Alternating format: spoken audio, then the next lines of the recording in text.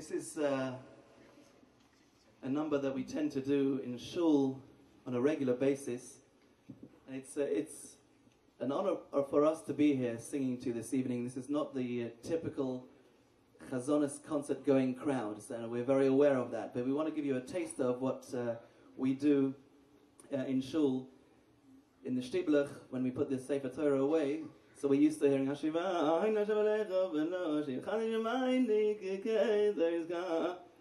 the shul. In our shul, it's a big spiel.